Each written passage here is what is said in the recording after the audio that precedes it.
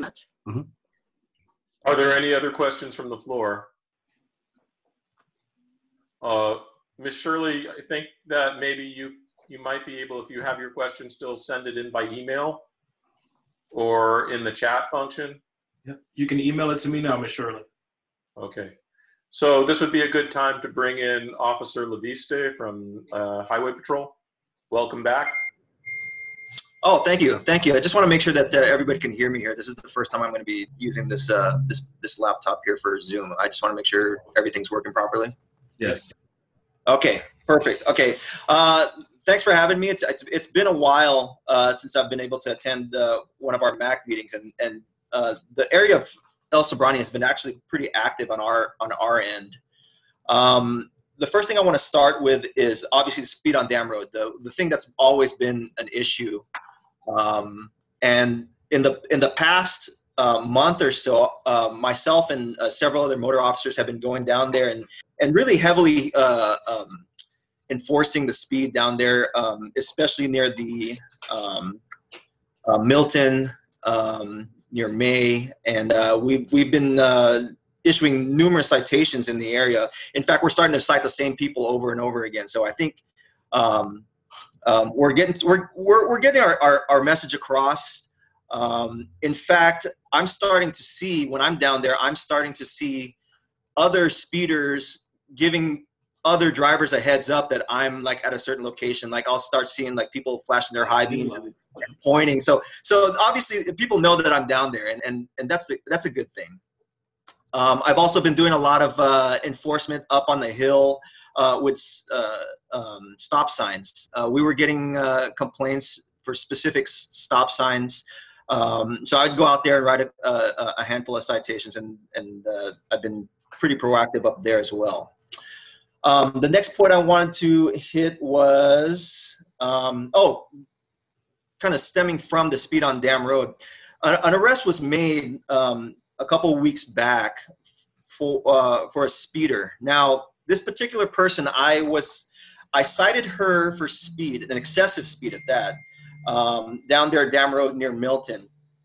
The following week, almost to the day, I got her again, once again speeding, and she tried to take off. Eventually she tried to take off going towards Valley View, and she ended up crashing into one of the street lamps down there, and she was ultimately arrested for her crime there. Coincidentally, this individual, her father was the one that caused the head-on collision and was died of his injuries last year. I don't know if anybody remembers that particular collision, but it's coincidental that this young lady here obviously should have known better. We did make a social media post about this particular incident, and we got some praises for the arrest there. The next thing was the sideshows. Sideshows for us, it's tough for us to make enforcement on the sideshows. I know that it's been an ongoing issue, and we've talked about it in the past.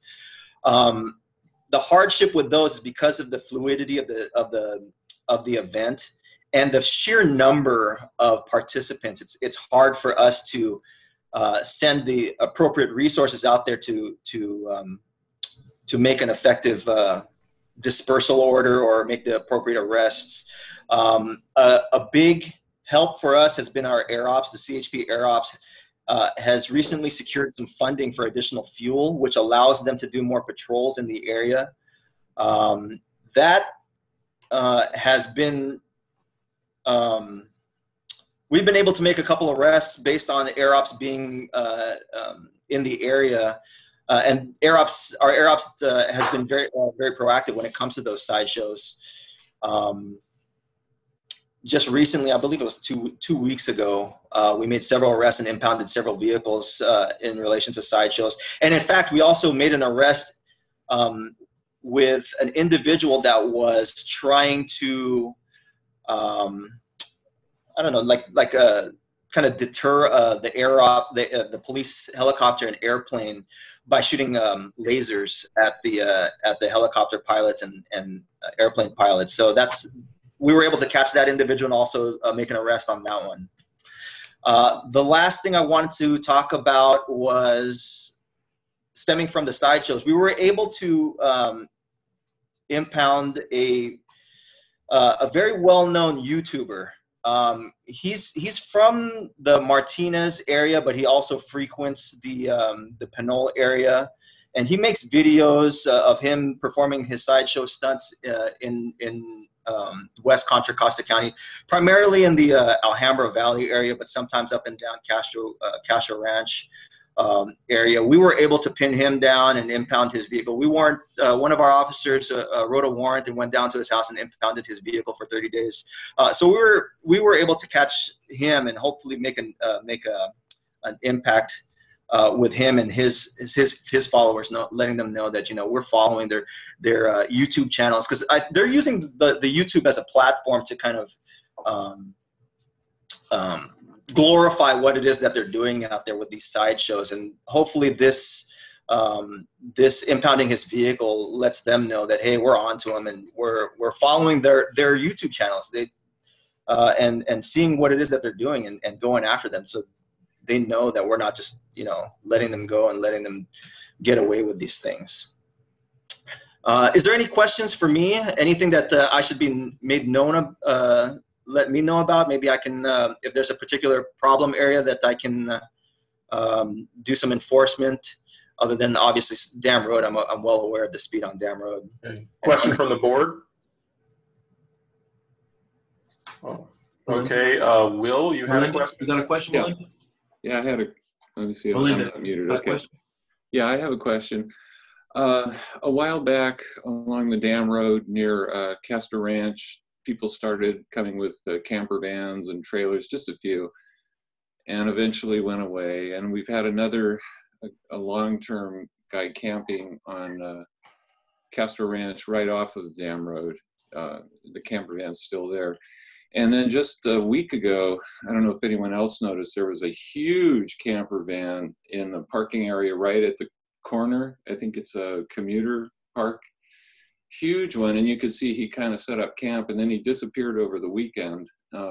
My concern in general is I'm hoping the area never turns into something like what you see in Berkeley and Oakland and Albany and around.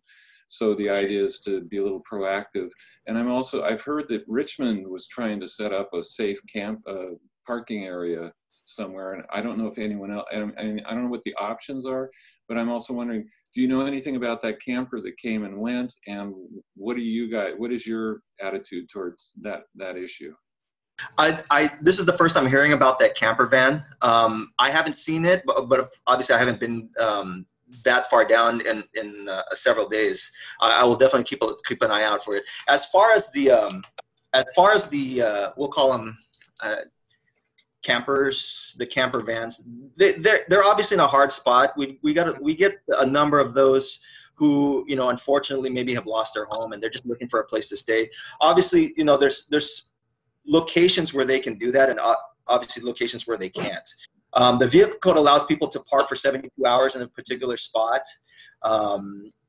So technically, if they're parked there for 72 hours and on the 72nd hour they move it a foot, I mean, in theory, there's nothing legally I can do about it, as long as they're legally parked.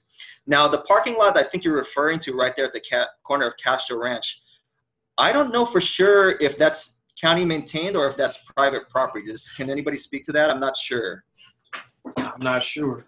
I think I heard at one point that it's not marked that way, but I thought it was like one of those commuter parking areas. I don't know if there are any signs. Like a park and ride? Yeah. There are no signs on it. I have been very curious about that parking lot for a long time. So if somebody could figure that out, I would love to know. I know there's several residences there that the only access to them is through that parking lot. So I was under the assumption that that lot might be private property, but I can't say for sure. Mm-hmm. But if it is county maintained property or state property. I would say it's not state property because it's not marked. But if it is county maintained property, I'm sure I can maybe work together with the sheriff's department and their parking enforcement and go down there and make sure nobody's obviously camping over there, because if it's a park and ride, they're technically not supposed to be there for more than 24 hours anyway, or there's no overnight parking, excuse me. Right. Well, park there's and no ride. signage. There's no signage from AC Transit or anybody else, which is why I Okay. don't really think it's a park and ride. I think it's a casual park and ride, but I don't think it's an official park and ride. Yeah, I can see if I can make contact with the sheriff's department parking enforcement guys, and maybe they might have some additional information. But I'll definitely look into that and find out who's responsible for that parking lot. And then obviously pay more attention to those camper vans. I was not aware of those vehicles being there for an extended period of time. So I'll keep an eye out, and then I'll report back with whatever I find. Well, thank you very much, Officer Leviste. And if we have any Thanks. further questions, looks like we have a good plan for the parking lot being used by the RVs. Further questions, Melinda?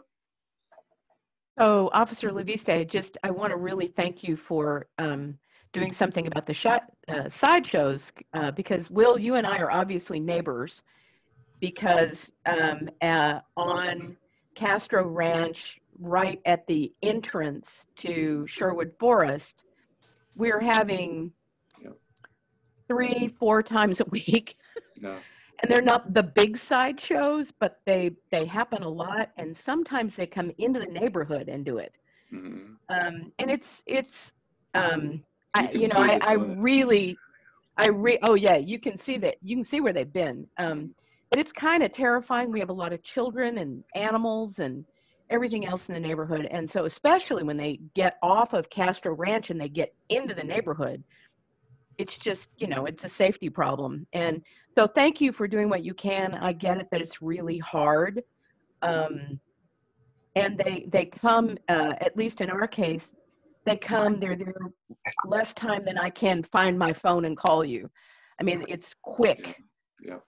So whatever you can do, I just wanted to thank you for that. And Yeah, absolutely. You're very welcome. And we're very well aware of the problem. And it's not just your neighborhood. It's not just El Sobrante. It's everywhere as a whole. And these people know that they've got that mob mentality. They know that, there'll be 10, 20, maybe even 50, 100 of them. And we'll maybe catch 1 or 2. So they know that their chances of getting away are very high. But like I said, we are starting to make some progress there with the added funds that our air ops helicopters and airplanes have gotten. So now we have more fuel, so they can be up more, and hopefully these individuals will learn that this is well, keep it on the racetrack, not out there on the public roads. Well, Thank you, the only other thing I just wanted to throw in there is that I think the social media monitoring could be really critical, because if they don't have an audience for this, that would decrease some of the bang they get out of it. But their audience is tremendous. I know. But I'm just saying there are ways that we could, it sounds like you successfully managed to get a warrant for one of them. If there are ways in which we could help with social media monitoring, that's maybe a way that citizens could help. No, what everybody's been doing is great. When it's happening, letting us know. Granted, Sherwood Forest is a little remote for us, so that it takes some time for us to get out there. Unless you just happen to be coming down the damn road, right? Yeah, exactly. But again, just calling us. Even if we're not able to get out there in time, at least we can show a pattern of when and where they are going. Oh, so that way you can see the tire tracks. Oh yeah, I know. So, yeah, just for the people to continue to keep calling in when these sideshows are occurring, so that way, even if we're not able to respond, we can create a database and track when and where these sideshows are happening. okay. Officer Leviste, thank you so much for a really helpful and comprehensive report. And we know that Battalion Chief Thomas is ready to go ahead with his presentation. So, Tom, I have one question. Officer Okay. Leviste, do you know the YouTuber's name or their handle? Yes, I do. I have it right here. He refers to himself as, let me spell it phonetically. It's Henry Edward Lincoln Ocean Ida Mary John Edward Nora Sam Edward Nora. That spells out hello, I'm Jensen. And Was it he's, the Nissan? What was the car I'm that sorry? was, what was the make and model of the car that was impounded? He's got a dark green Challenger Hellcat, a very powerful muscle car.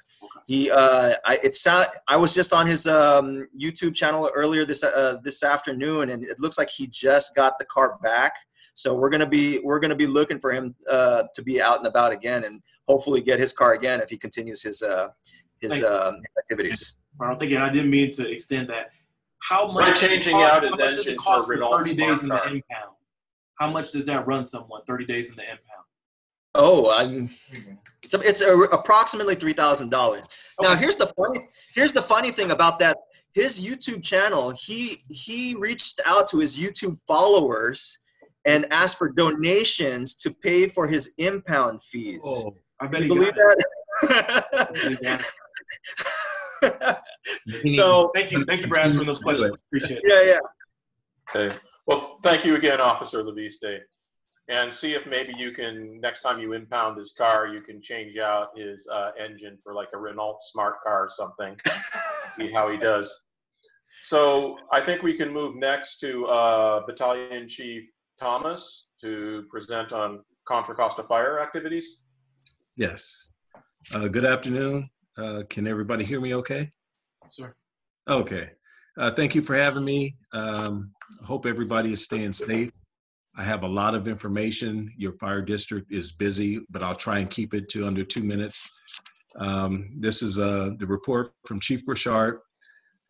Rescue typing. Our rescue program achieved another milestone in November by receiving Type 2 certification from the Governor's Office of Emergency Services for both Rescue 10 in Concord and Rescue 82 in Antioch. Previously, our rescues were not typed according to state standards. In order to achieve a type certification, an agency must demonstrate it possesses the appropriate equipment and apparatus, proper training facilities, and it goes on and on. So this is a huge milestone for your fire district that has obtained this Type 2 certification. Fire season update. In 2020, fire season proved to be a challenging one here in Contra Costa County and across the western U.S. While we fared better than many of our neighbors, we did respond to more than 400 grass and vegetation fires countywide, managing to hold all but a handful of them to less than 10 acres. This was a considerable feat given the weather, fuel conditions, and came as a result of significant planning and preparedness. And I think I spoke before about Crew 12 and positioning crews before the red flag warning days actually came. We put crews in place, and it actually worked out really good. In recognition of the changing nature of our fire seasons, we are no longer declaring an official end to the season as we have done in the past years. As it currently stands across the district, there are considerable dead annual grasses, dry brush, and vegetation that all have very low fuel moisture and thereby present an ongoing wildfire risk. In spite of the lower temperatures and some rain, the danger of wildfires still remains a threat. And just 2 days ago when I was on duty, we were in red flag warning across the county. However, with the seasonal adjustment and responses, we have been able to demobilize Crew 12 and our dozer program for the oncoming months. Both Crew 12 and our dozers proved invaluable during the height of the 2020 fire season and played important roles in keeping our communities safe. We are examining lessons learned from this season for each of these programs, and we'll be making adjustments to staffing for 2021 to maximize the value of both programs. Fire District Consolidation Study. As you know, we're trying to study consolidating East Contra Costa into Contra Costa Fire, and we're looking at Rodeo Hercules as becoming part of Contra Costa Fire. Fire District Consolidation Study. Phase 1 of this initiative, a financial feasibility study of East Contra Costa County Fire Protection District, was completed last month.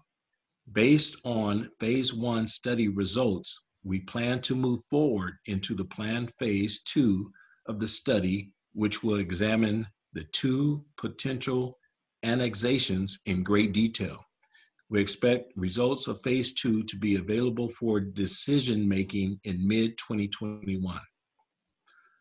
Okay, REACH Partnership, that's the helicopter that we partnered with.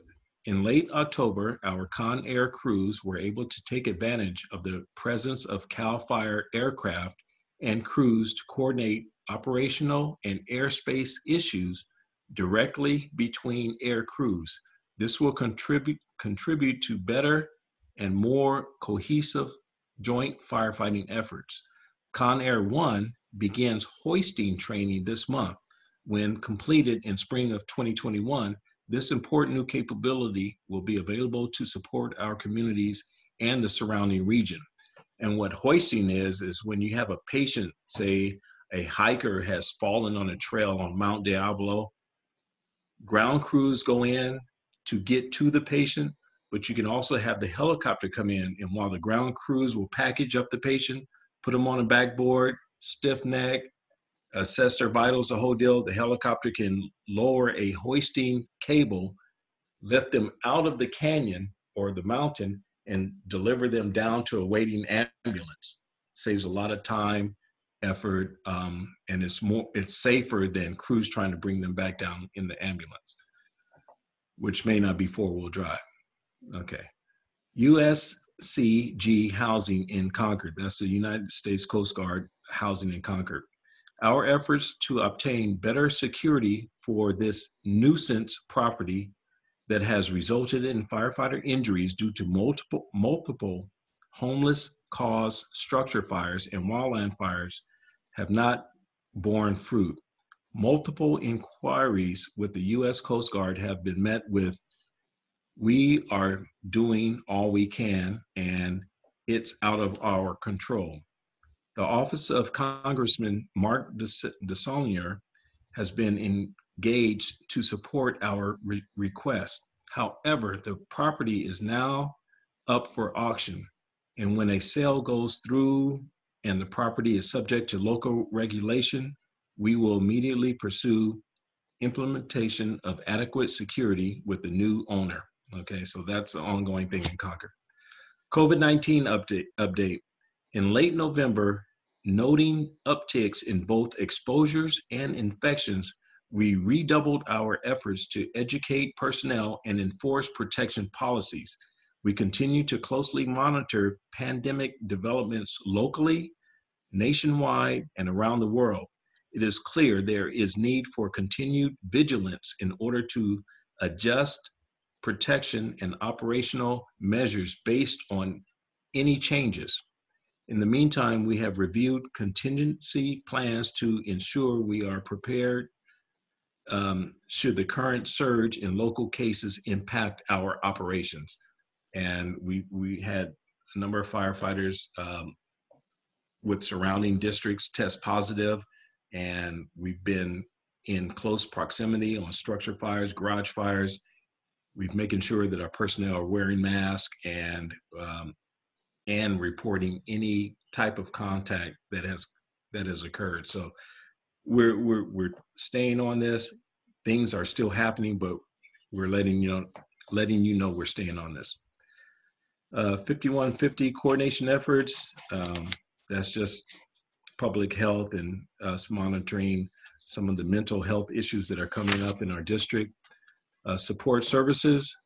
The first 20 ConFire-owned ambulances, which will replace the current AMR provided vehicles, early next year have been delivered. We will be placing an order for another 20 to be delivered in 2021. Okay. Arson arrests. Confire investigators working with San Pablo Police Department arrested 30-year-old Jeremy Ong, O-N-G, a San Pablo resident who is a suspect in a series of 5 fires set in and around San Pablo on November 6, 2020. Ong was charged with arson of a structure or forest land. The first fire involved a homeless encampment behind Inspalillo Court. Soon after arrival on scene, 2 additional fires were reported. Upon investigation, the third fire was determined to have been set by Ong, who was later arrested. Okay, so that's your investigators hard at work. I'm almost done. EMS. Call volume remains below historic levels, and we have not yet, as of late November, experienced the typical flu season uptick in calls, but we're monitoring it. EMS division implemented a series of district-wide flu immunization clinics in November to maximize availability and protection for all employees.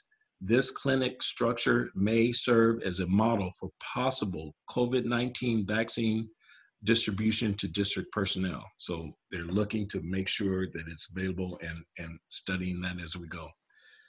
Training. The training division leveraged the district's Google-based Tailboard intranet site last month to move its extensive training management process to the digital environment.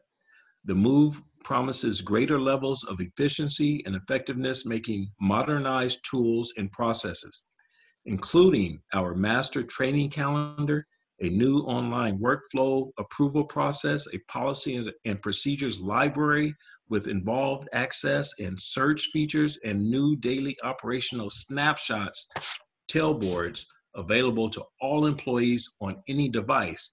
So before, we'd have to be on a district laptop or your district cell phone to access your district email or your training calendar and things like that.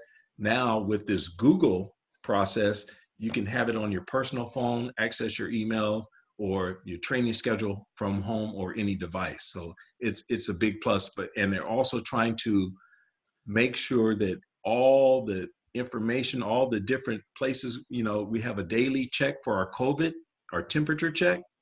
Now, instead of having to be at work to check your temperature and report it, you can do it from your personal device. So they're trying to make it all a one-stop shop on the Google Sheets, which is really big. We are hosting a Mastering the Unified Command course for the first responder agencies across the region. The course was taught in a newly modified hybrid in-person and remote classroom designed and constructed to safely conduct training in the pandemic environment. It allows sharing of training simultaneously in multiple classrooms and online and to accommodate distancing requirements. A new state-of-the-art forcible entry training prop was installed at Fire Station 84, which is in Pittsburgh, last month, making it possible for crews to conduct this important and recurring training without leaving the very busy Pittsburgh, Antioch area.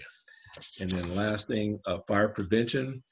Colder weather has prompted many businesses across the county to seek approval to use heaters to make outdoor spaces commercially viable. To help facilitate these approvals with a minimum of confusion, Fire Prevention Bureau coordinated an initiative of Contra Costa County Fire Marshals to develop a common set of standards for temporary tent applications for businesses seeking to expand outdoor operations, and this may or may not be shut down. The resulting standard provides a unified approach to ensure consistency across all fire agencies in the county. Additionally, we are working with County Health to provide businesses accurate and coordinated information related to compliance with health orders based on their current tier system. So 2 district inspectors were promoted to Fire Inspector 2 in November, Teresa Castle and Jim Phelan. The Fire Prevention Bureau also conducted interviews for the remaining Fire Inspector 1 and Fire Inspector 2 vacancies. And last, Communications Chief Recruitment. We are continuing the recruitment process to fill this vacancy, having interviewed 6 highly qualified candidates from a field of 18. Final interviews were scheduled for the week of November 30th, and we hope to make an announcement around the end of the year. And that's the end of the report. I just want to say also, just 2 days ago on my last shift, your Fire Station 69 responded to a structure fire. You may have seen it on the news in Richmond, and it was an abandoned, boarded up house, but one of the homeless personnel was able to get in there and was setting up residence. We had smoke and flames showing from the house. The crews made a aggressive initial attack on the fire. In the process of attacking the fire, they came across an individual inside. They said, "Chief, we have a rescue." They pulled the victim out. It was pulseless, non-breathing. They started CPR right there on the lawn and regained a pulse. He was transferred to Richmond Kaiser, who transferred or flew them to UC Davis. I don't know if it's because of smoke inhalation or the burn, but ended up passing away there. But your crews did an excellent job, and I'm very proud of them. And that's the end of my report.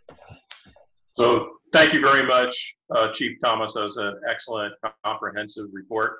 So I'd like to open up questions to the board. I'd just like to ask you, do you have an anticipated date when your personnel will start to get vaccinations for COVID? An anticipated date for vaccination? Yeah, which month? Will they start getting it in December, January? Do we know yet? I think that should be probably really high priority. Yes, as we're considered first responders and essential employees, I think we're in that list of first personnel to receive it. But as a date, I have not spoken with Chief Burchard yet, but they are in conversation about that already. Yes. Great. I will. So, thank you, sir. Questions from the board? If there are no questions from the board, we can go to the audience. Any questions for Chief Thomas? Will? Yeah, hi.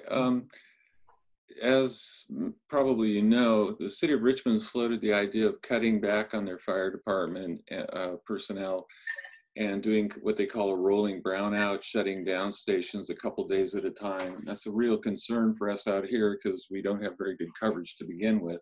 But my question for you is, are they floating any ideas like that in the county, cutbacks of any kind to fire service? Because no, it's a big financial problem. Yes. They're looking for places to cut now. Yes, no, that's a very good question. And that's one of our concerns as well. But no, the county, Contra Costa County Fire is not looking at doing any brownouts or cutting back on any personnel. We're actually looking to continue our list of hiring and interviewing for hire. But we are watching and monitoring and in constant communications with Richmond about them possibly browning out their truck companies. Mm-hmm. And their thought is if they don't have enough personnel, not just closing down the company, but not having, say, 6 personnel in that truck company, but 3 personnel. Mm-hmm. So instead of 3 personnel on the engine, 3 personnel on the truck to respond to all the calls, they may have just 3 personnel, and the 3 personnel will respond on the engine. If it's a truck call, then they'll move all their equipment over to the truck. The problem with that is if they're on the engine and they go on a call, then there's nobody to man that truck, and that's what the brownout means. But no, the county is not, Contra Costa County Fire is not planning on browning out any equipment, and we're well staffed. Thank you. Okay. Are there any other questions for Chief Thomas? Gene. Yes, Gene. Thanks very much. So related to Will's question, I belong to a community group that we call the 94803 Emergency Preparedness Alliance, which looks at both everything in 94803. Some of it's Richmond, some of it's Contra Costa, but a lot of it's next door to each other. It's kind of like a spider web. And we've related to the proposed budget changes in Richmond. We've been trying to figure out if it's possible to look at the 2021 budget, fire budget, and compare it to 2020 actual as far as you have it, and then budget. Is it possible for residents to do that? And who would we ask? Is it possible for residents to compare the budgets from year to year? To look at the budgets, yep. I believe it is. That Who would is we ask? above my level. That's more for Chief Burchard, but Okay. And county council and city. Well, you have a new administrator now. It's no longer David Twa, so I believe it's for her. But I believe those once they're finalized, I believe they do become public information. Gene, That's normally on their website. Gene, I think you can get that if you email Steve Hill. Many times the public information officers with agencies will facilitate questions like that. Thank you. Yeah, but email. And then I have one other comment. I can give you Steve's email. Just shoot me an email, Gene. If I Okay, I'll guarantee do that. I Thank will you. forget. Thanks, James. One other question for you, Captain Thomas. So I was glad to hear you talk about the red flag days that we had just a couple days ago. One of the other things that our group has been trying to do is to get some red flags. And we've been trying for a couple of months. We know that some were allocated to the Contra Costa County Fire Protection District. And they seem to have gone to places that have fire departments of their own, but there are none in zip code 94803. And we would love to have some to raise awareness of high fire danger when it comes, especially since El Sobrante is mostly a very high fire severity hazard zone. So Do you Halen know has how to get those? contact with Chief Burchard. So Gene, the best person to ask might be Sohaila to see where she is. I've talked to Sohaila. Oh, well, so she reached out to, I don't know how else to say, but Chief Thomas's boss, Chief Burchard, who was on last month with that request. And he's Chief Burchard is following up on that. So But we still don't have any. So we had another red I'm flag suggesting that day. Chief Thomas is not the right person. Chief Burchard is. You have to go to the fire chief to get flags that were donated by the Diablo Valley Fire Safe Council. I don't recall. If he has them, yes. That's where they come from. They were donated. The fire district just didn't happen to distribute any to 94803. Neither did Richmond Fire, mind you. So I have a question and a suggestion here regarding that. Do you think it would be possible, I mean, would it be legal, for example, to purchase some red flags from Amazon and put them up? I mean, I don't know if that's outside of county compliance. I've already asked that question. And the answer was that because I figured if at the very least we could go to the Richmond City Council and you guys and say, will you pitch in some money for red flags? They're pretty generic, but they said no. The other thing they said was that the only place they were allowed to be posted was at a fire station. And we came back with, that's too bad. Those people already know when there's a red flag day. And so we proposed being able to put them on state property. So maybe a library, maybe a school, maybe a whatever, where we could actually have a person assigned to put them out, take them in. Okay, so I think that, you know, we have the situation where this is now being discussed with Chief Burchard. I'm not sure that Chief Thomas could shed any further light on this. So I think it would be a good idea to go to the next topic if anybody has any questions for Chief Thomas. If there are no further questions for Chief Thomas, I'd like to thank you so much for coming in and making your presentation to us. It looks like Melinda has a question. Go ahead, Melinda. Oh, okay. This is the thank you. All right. So just wanted to thank you for your presentation and for coming in and spending time with us. We really appreciate the information. Thank all of you, and please be safe out there. take this COVID thing serious. I really appreciate you having me. Thank you. Okay, thank you again. Thank you. So our next presentation is by Armando Hodge, who's an engineer with the West County Wastewater District, and he's talking about a new project in El Sobrante. Mr. Hodge. Good evening, everyone. My name is Armando, and I'm an engineer with the West County Wastewater. So what I'll be doing right now is I'll share my screen so that I can give the PowerPoint presentation. Can everybody see my screen? Okay, great. So this is an update on the various lift station upgrades project, which includes Sobrante Lift Station located at 5493 Sobrante Avenue in El Sobrante. We're estimating that the construction will take approximately 4 months, starting in February of next year, ending in June of next year. This is an important project as it will allow us to increase our ability to service the community and provide power reliability to the equipment. This includes a generator installation, as well as new pumps and mechanical piping. We are in the process of acquiring additional land through the easement acquisition process, and we're hoping to send that paperwork to the property owner by the end of the week. Legal counsel has reviewed it, and now the supervisor is taking a look at it as well. So I just want to go over the steps with you. Property owner correspondence is always ongoing, as you guys know. Engagement with the community is very important. We will be obtaining the property owner signatures by the end of the month. After that, I will prepare a staff report for West County Wastewater's Board of Directors to review and approve the land acquisition next month. And then we plan to begin the construction in February. So here's a picture of the primary sheet of the plan set for Sobrante. As you can see over here, this will be the standby generator. For lack of a better term, the wastewater flow will come in from up here, and it'll go through the system and be pushed out through the force main, pressurized sewer main, coming out this way towards the street. It'll be going out towards Sobrante Avenue, which is approximately 700 feet away from the lift station. So it's quite a bit off of the street, accessible through a very lengthy driveway.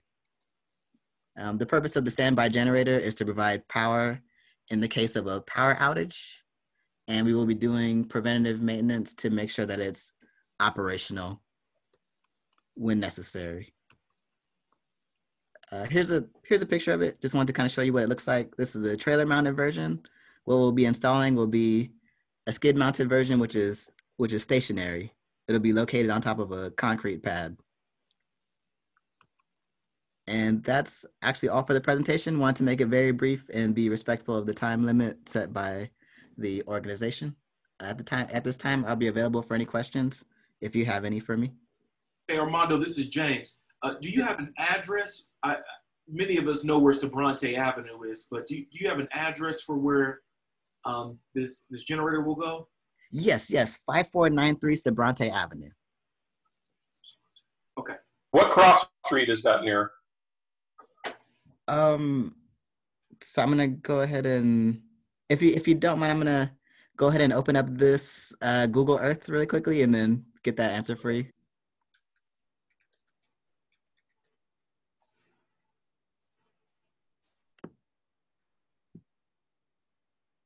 So can you guys still see the screen here, or did the screen share go away? Okay, so this is the location here. This is Sobrante Avenue.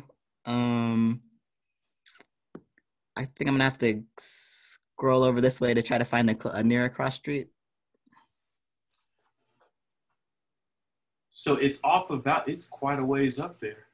Right, it's approximately 700 feet away from Sobrante Avenue, quite a bit off of the street down this lengthy driveway here. So everyone that knows where Four Corners is or where the Somewhere Else Sports Bar, It's way up the hill. make a left It's or a way right, up the and then you go quite a ways up the hill there. Thanks, James. I wasn't sure where the cross street was, so thanks for adding that in there. There really isn't a cross street there. It's back up the hill. Sweet. Thank you, Armando. As someone who has a property at 6100, I mean at 5166, I was very interested, but it's obviously up the hill from us. So thank you very much, Armando, for the presentation. Are there any questions from the board regarding the wastewater project? Okay, if I don't see any hands raised from the board, do we have any questions from the audience about this project?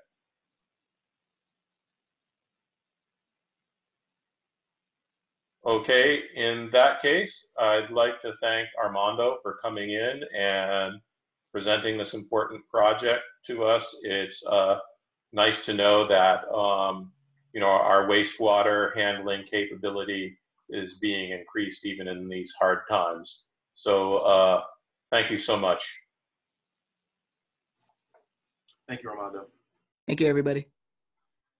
Okay, so at this point, we move into discussion items regarding development plan applications, variance reports, etc. As I understand it from the agenda, there are no such discussion items this month, correct, James? That is correct. I haven't received any. All right, so we can move into the next item on our agenda, which is the public comment section. So if you have an item of general interest that hasn't been discussed in the agenda, you have sort of 2 minutes to present your discussion item.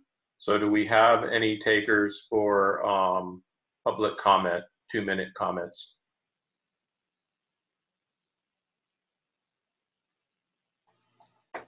Will, are you?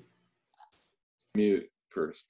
Yeah, I'd like to briefly make a comment related to what I was talking about earlier. So I actually, the area I live in is right off Castor Ranch. It's the city of Richmond, but it's way out in El Sobrante. And a lot of people here are concerned about the proposal in Richmond to cut back on fire department coverage.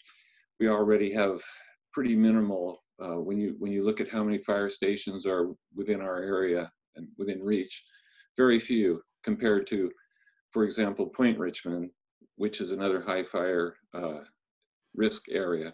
So we're going to be talking to the city a lot about, you know, they're talking about across the board cuts through the whole city for coverage. And our feeling is, well, maybe you should look at what the existing coverage is. And if an area is already underserved, you might want to consider leaving us out. So I was happy to hear what the county said, but so it's kind of a Richmond issue, but if you're anybody who's living Sherwood Forest or a lot of parts of El Sobrante, I think it's a concern. We're going to try to point that out to Richmond. That's all. I just wanted to bring that up. Thank you, Will.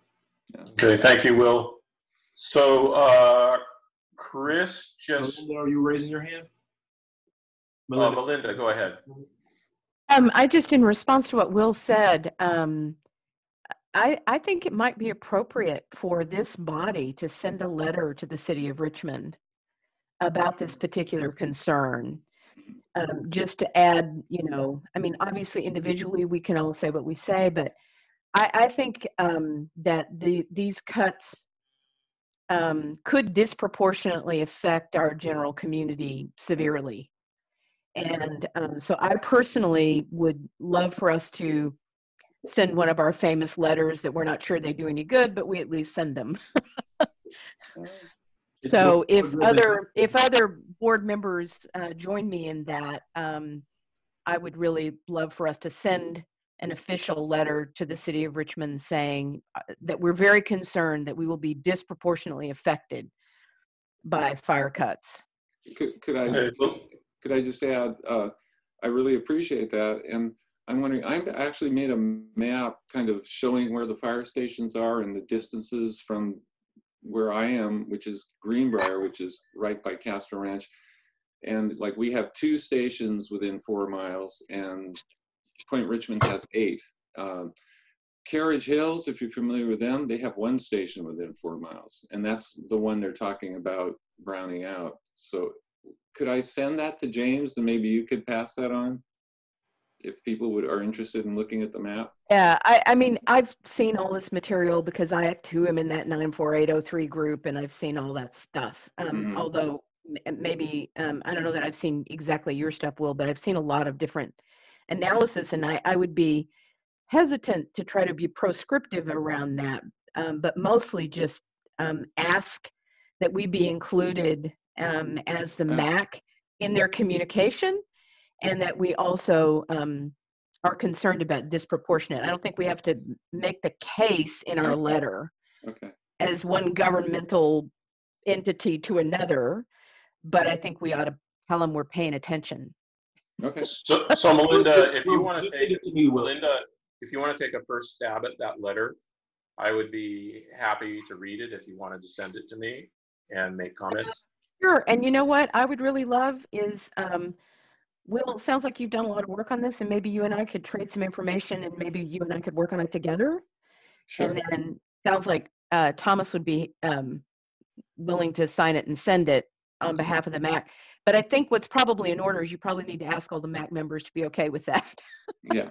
Yeah. So we have a way of working through James to send it around and make sure everybody gets their 2 cents in.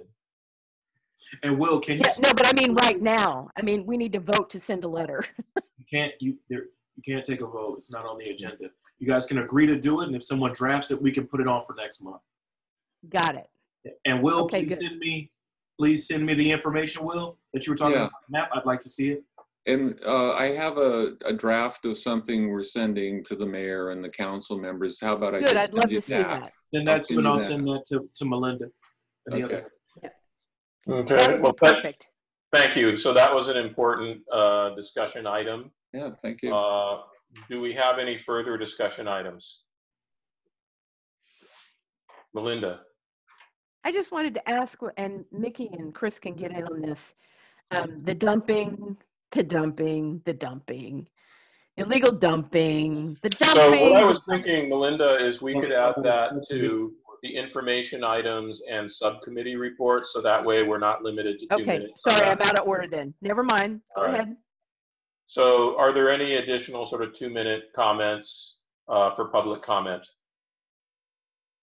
So if there are no additional 2-minute public comments, what I suggest is we sort of combine the information item and subcommittee report so that we can hear about the illegal dumping subcommittee and the efforts going on in that area. So Mickey and Chris could perhaps talk about that. Great. Sorry, everybody, that my internet has been so unstable that I've been in and out of this meeting all night. Hopefully it'll stay for me to say what I want to say. For one thing, we're trying to get a meeting together, and I don't know if we settled on a date. Did we? Do you know if we did, James? We didn't set a time, but the 12th, January. The 12th? Okay, so. We can do it right now, 6:30, 7, 6. You let me know what time you. Okay, we can, so mostly I wanted to know the date.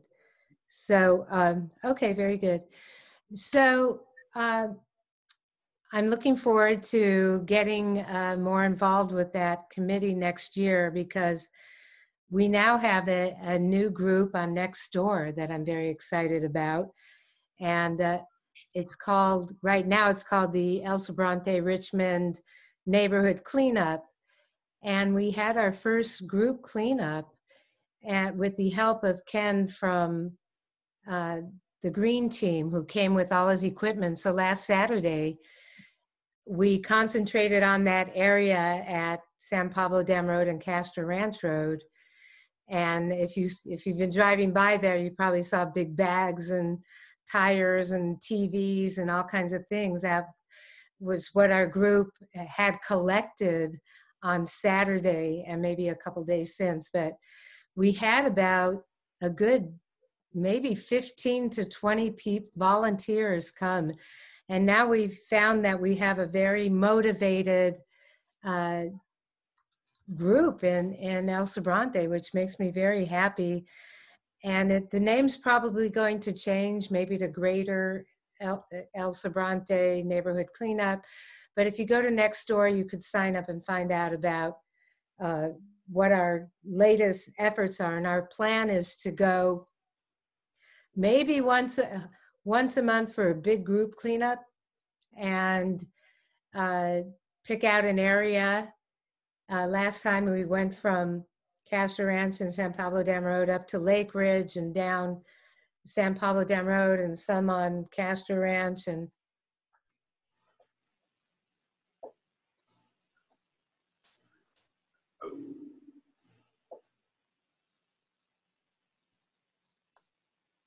Make you froze. Uh-oh. Chris? Still talking, yeah. Mickey, you're frozen. They missed all that last stuff. I think she's going to come in by my computer to continue that report. I was going to say, we can sort of hear by your computer. all right, then let me come into Chris's office here. That's a little more stable. Where did I leave off? You were talking about doing monthly. Yeah, so our goal is once a month to be able to have the group come together, but possibly have little mini cleanups in between just for an hour. It was so gratifying to see the difference that we made in that one day. And I'm so happy to see that so many people are real motivated to just take it upon themselves. Chris and I, the next day, you know, we couldn't stand our corner, which is near La Honda and San Pablo Dam Road. And we just, you know, piled up more stuff and called Lynn from the county public works, who is very receptive and ready to, like, you know, add it to the list. And everything was picked up today, I think. I saw that our local one was, but I don't know if the one on Castro Ranch, and is that still there? It's gone? Good. So we're going to consider maybe down the road doing an Adopt a Road application so that we can have more access to the equipment and everything. But so far, that the green team, working with them, has been like incredible and very exciting. And Ken is like, seems to really know what he's doing and has the equipment. He has like 20 grabbers and vests and bags and gloves and all kinds of stuff. So it made it really easy. So I'm very excited that we have a motivated community to take this on in a regular way, I hope. But right now we have, even on Nextdoor, we have 33 members. So that was a good start, you know, for that group. And did you want to say something? Yeah, I would just say that I think we pulled together something like 20 cubic yards of trash out that one area, and then maybe 2 cubic yards over at the second place.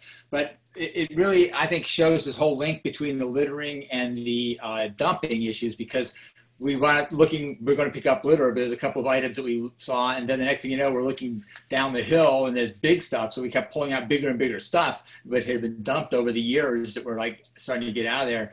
So I don't know how Lynn felt about how much stuff we were pulling out, but one of the things we noticed is you can really get a lot of big things as well as small things. We were picking up widescreen TVs. I mean, it was widescreen. Yeah, it was. Yeah. And regular cathode ray TVs and all this stuff that was just, you know, we originally thought we were just mostly getting litter, but you could see the nexus. But it's pretty unbelievable how much crap there is all over the street, the wrappers, the fast food, and how quickly it comes back.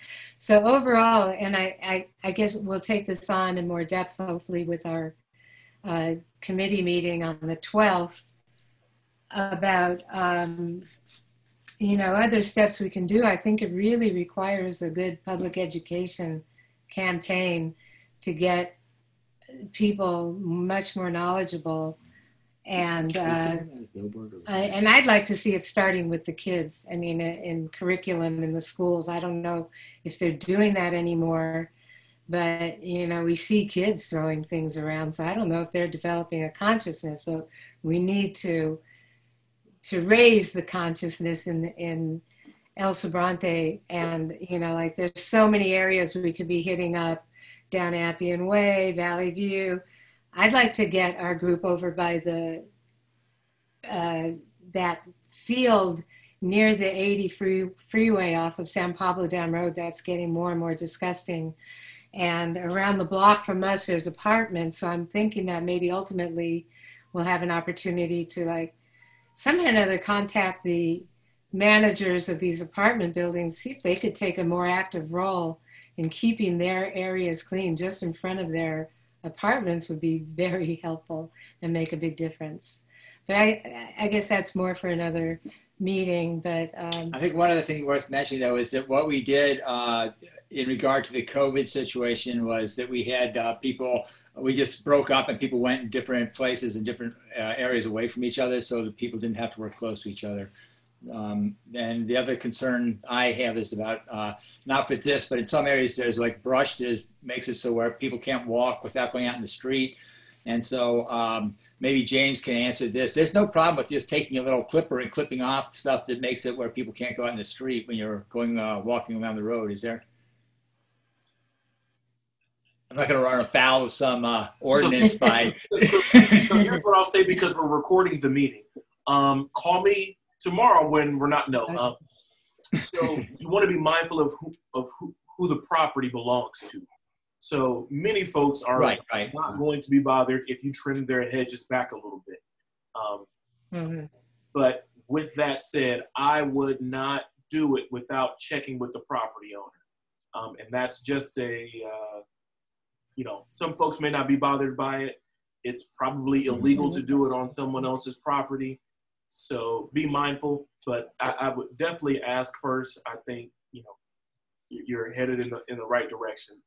But I would definitely ask the property owner before doing anything like that. Okay, yeah, this looks like it's just, this is just like a bush hanging out in the street. But, okay, it's like it's not an apparent property owner. It just looks now send it to me. Now, if you have a picture that you can send to me, I can find out exactly where and the who. And okay, yeah. I'm also not talking about anything drastic. I'm talking about, just clipping some other stuff. But anyway, thank you.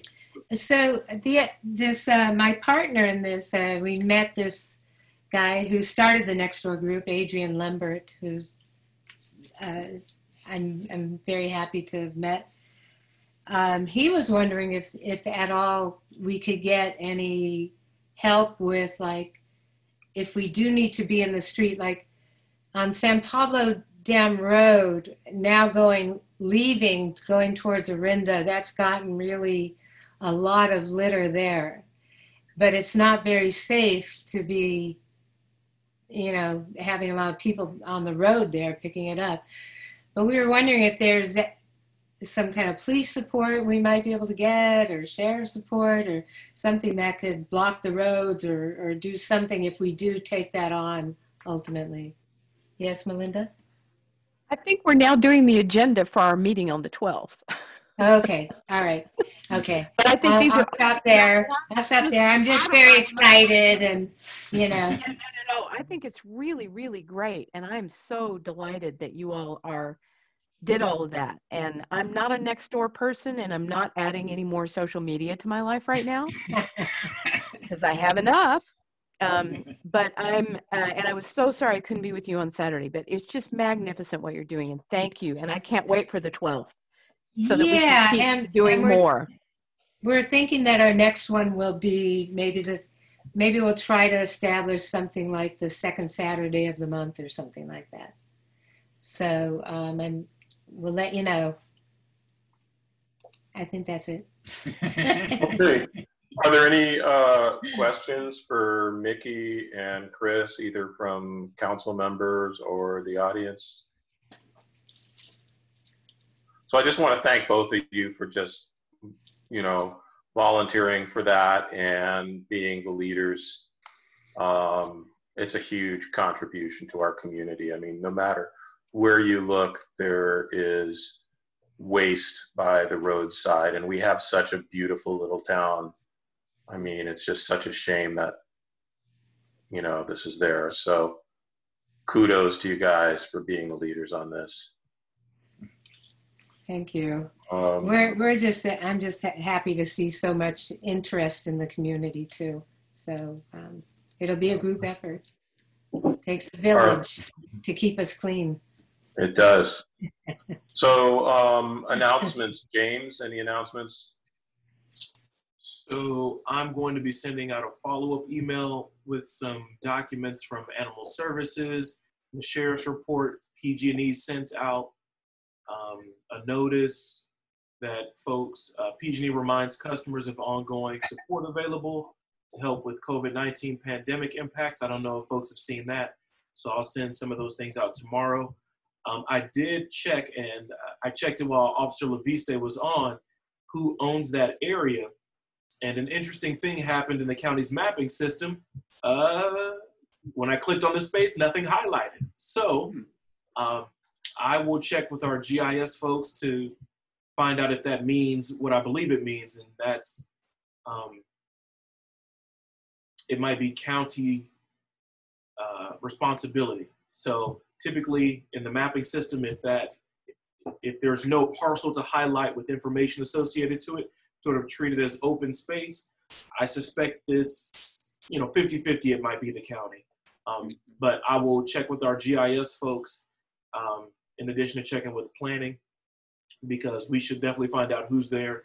Because if it does belong to the county, it's real easy to have Public Works put no parking signs up there, no overnight parking. All that'll be really, really easy. Yeah. And without ownership, it kind of does belong to the county, if you know what I mean. If there's no specific private property owner there, it's just a parking lot that someone built. It's not affiliated with the homes beyond there, because I can click and see who owns those parcels adjacent to it. So I've got a note. I'm taking notes this month instead of relying on the recording for my minutes. So I will check with GIS tomorrow, and probably will have to check with planning as well. Thank you. Yep. And I wanted to apologize to Tim. I hadn't been including him in the MAC. When I send out our distribution, I send it to Sergeant Pruitt and then their boss, Lieutenant Gregorian. And I didn't realize until tonight, while he was talking, that I hadn't been sending him the agenda. So I wanted to apologize to him about that. I assumed that it was getting, he was getting the information, but I've included him on our list, and he's very responsive. He doesn't know, but I've seen him on the bike. He has definitely been out there quite a bit. Do email him or email me if you have questions or concerns, hotspots, places where speeding is going on, things of that nature. Feel free to send that to me. But I don't want to string this out any longer. That's pretty much all I've got. Okay. So agenda items, speakers for upcoming ESMAC meetings. I was thinking James. Next month from East Bay Mud. She couldn't make it this month. So Charlotte will be around for the January meeting to give us an update from East Bay Mud. Are there other special districts? So East Bay Mud, West County Wastewater District.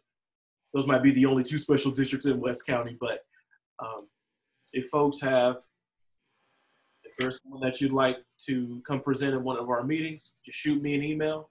I'm happy to reach out. It's not a guaranteed yes, but I can guarantee we'll ask. Okay. So James, I had a thought maybe. The Bike Advisory Committee, we've been emailing the gentleman that you sent to me, but we will have our first meeting taking a look at that on the 16th. So I guess a week from today. Whoa. And, so you're sending out something? Take it? You're sending out something? No. So this is the small group of folks. Oh. This is just the advisory. This is only like 6 or 7 people. But you sent me a name from a gentleman over at Greenbrier, I think. I don't think that he's replied, so I'll make sure to send the invite to you as well. There was significant interest from the community in having, you've seen the signs that will cross over the road. There aren't many places along Dam Road to allow a pedestrian to cross, except for at many of our major streets. Right. So this will be taking a look at that. While I can already anticipate and have heard from some people about, them being upset, between the 15 of us, I don't care. We need to slow speed down on San Pablo Dam Road, and we need to have a safe place for people to be able to cross. Yeah. You've never driven up and down San Pablo Dam Road. There are 30 apartment complexes. Yeah. People need to be able to get back and forth across the street. Not that I guess I don't care if someone's not in favor of it. We've gotten a lot of interest. Something like 90 to 100 people replied to the survey that Public Works sent out. So that's a lot of response. If you don't know, I've been with John about 10 years, and getting 90 to 100 people to come out for something that's not, on fire right in front of you is good community response. So there's, quite a bit of support, but we'll get the results from the study that was conducted by private contractors that Public Works had come out and take a look at this whole road diet idea, and we'll know more, and then they will make a subsequent presentation to the MAC once we've had our first advisory group meeting and get some direction for things like that. Now I'm done talking. Well, okay. Could I ask go ahead, real Will. quick? Sure, go ahead. What happened about bike lanes? Is that even a This will all be part consideration? of it. Yeah, So because I this wrote that. road diet will all be is all looked at as part of what they're going to do. We'll find out all that next Wednesday. Yeah, because I wrote it recently, and it's like, whew, it's a scary place to ride. It's dangerous. Yeah. Okay. Thank you. All right. So James, I was just thinking, not necessarily for January, but perhaps for February, like a county vaccine update and potential implications for things like first responders, the schools, reopening of various facilities, et cetera. So Supervisor Boya is sending, along with Supervisor Burgess, I inputted into the system, it'll go on next week's agenda, a resolution from the Board of Supervisors to the state requesting that teachers be among the first to receive vaccines, that there's a prioritization there. So there are discussions ongoing about the vaccine and who will receive it first, Tom, but that specifically for teachers, there are several other counties that have submit similar letters to the state. And, but just in general in the community, distribution of COVID vaccines is absolutely, it's a central thing to our future.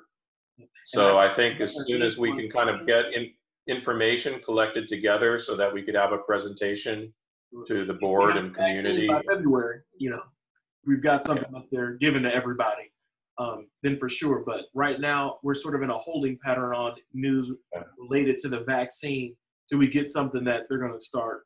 But let's try and have something for at least February or March where we get like a summary of what's going on. There's no vaccine, there's no discussion to have. Right, but I'm saying for later. Okay, yeah. Not for January, but perhaps for February or March. Yeah. When something becomes available, I feel like it'll be something that we all hear about at the same time, sort of. Our health services department will send a email out to everybody that's on their distribution list. If you're not on the health services distribution list, email me. It's really good information that they share for more than just COVID, but if you want COVID information firsthand, health services is putting out lots of info. All right. So this has been a great discussion. So we've had some good presentations, good discussion. I just wanted to thank everybody for spending almost an hour and a half on a Wednesday evening with us. So I think I'd like to move to adjourn. Good to go. All right. Thank you so much, James. Thank you. Thank you, everybody. Thank you. Thank you. Everyone have a safe and merry holiday. Yeah. Yeah. Okay. Take Bye-bye. care. All right. Bye, everybody. Bye. Bye. James? Yes. James? Yeah, so I guess we still need to figure out a time for the January 12th. The MAC meets at 7 p.m., so I always say 7 p.m. to everything, but there's no reason. Okay. There's no reason That sounds good. 7 p.m.? Okay. Yeah, let's do that. Okay, thanks. So I'm going to create the Zoom stuff, and then I've still got the list that we created last year for the subcommittee. I still have all 30 some odd names. And since we're talking about that, your group from next door, ask there if they are willing, they can send their emails to you and you can forward them to me. You can give them You can give them my email and have them send me. They'd have to let me know that they want to be included on the illegal dumping advisory distribution list. But you can put my email out there. They can email me, or they can all email you, and you can send it to me. But you 30, what did you say, 33 people? That is just fantastic. There are 33 people on the Nextdoor group. That is fantastic. That is fantastic. Yeah. You were also mentioning about having like the highway patrol or the sheriff. They don't typically do that. So it may be something that we ask Lieutenant Buford. It might be something we could get assistance from maybe the Explorers.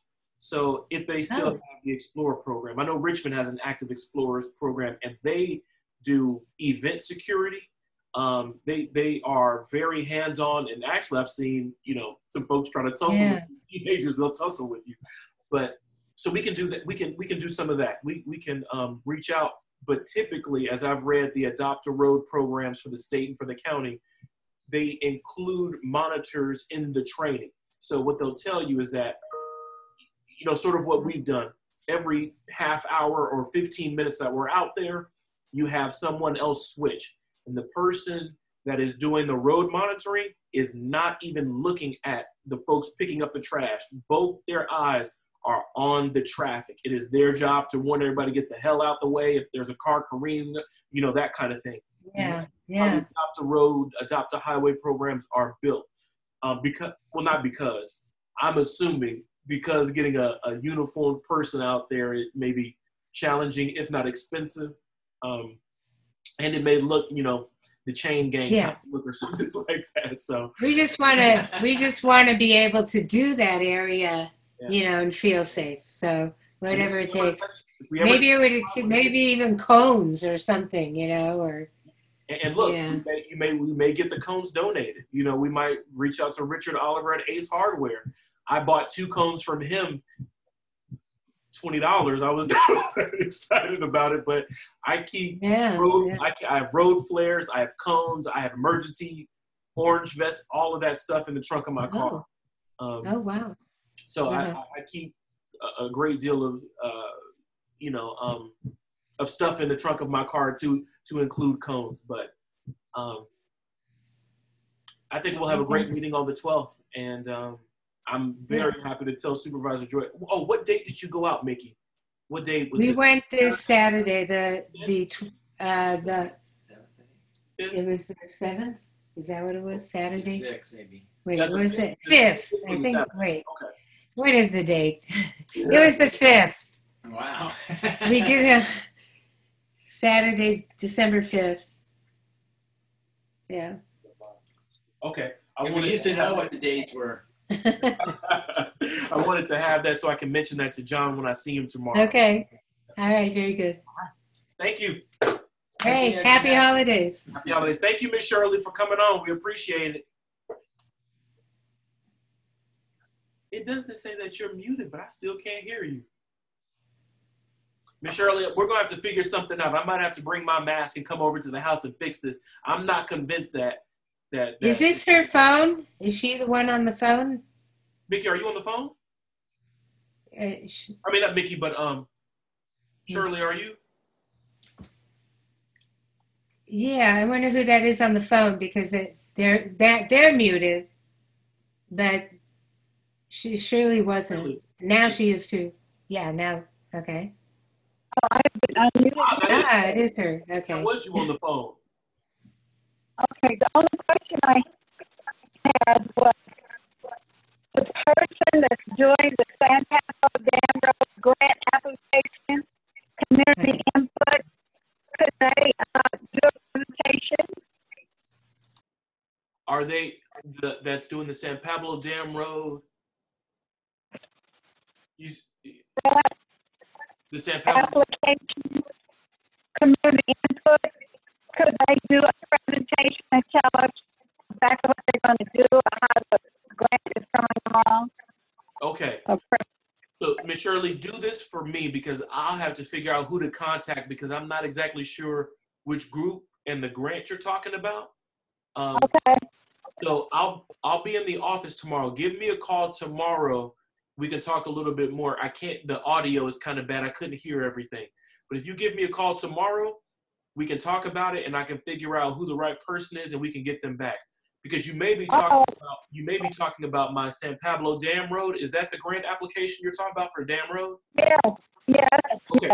Okay, so I can tell you now, they will be coming back to the MAC, but we're having an advisory group meeting with that group. That's what I was talking to Mr. Plute about. So we'll be having our first meeting with the folks that conducted the study, and we'll be getting the results back from that. And then after that, then they'll be coming back to the MAC meeting at a future date. Oh, that's good. Thank you. You're very welcome, Ms. Shirley. You have a good night. Okay. Okay, bye-bye.